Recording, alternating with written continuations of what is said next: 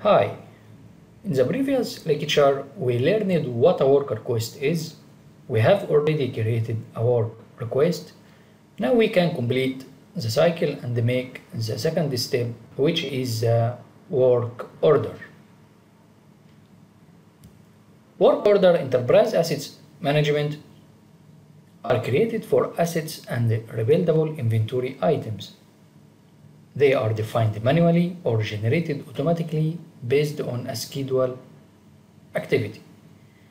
If you attach an activity to a manually created work order, normally the rule of planner, the work order inherits the activity's attributes such as maintenance boom, maintenance operations, attachments, quality, plans, cost information, and scheduling rules.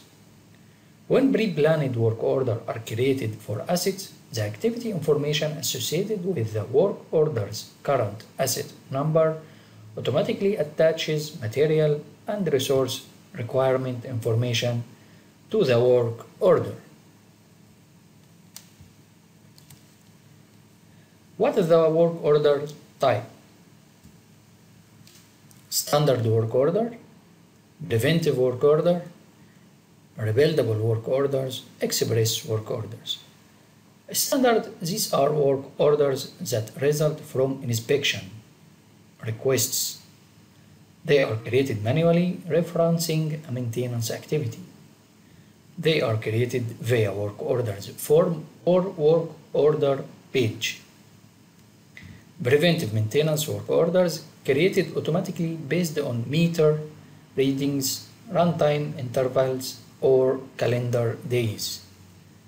Preventive maintenance activities reduce the probability of failure of the asset's physical conditions.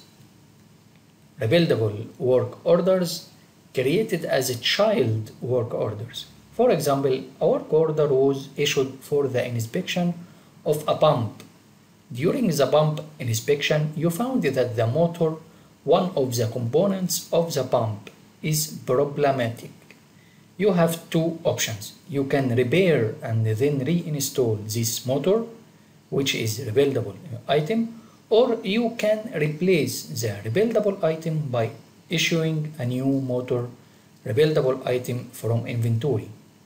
If you choose to perform a material issue from inventory, the old motor rebuildable item attaches to the work order, automatically creating the child rebuildable work order number associated to the parent work order.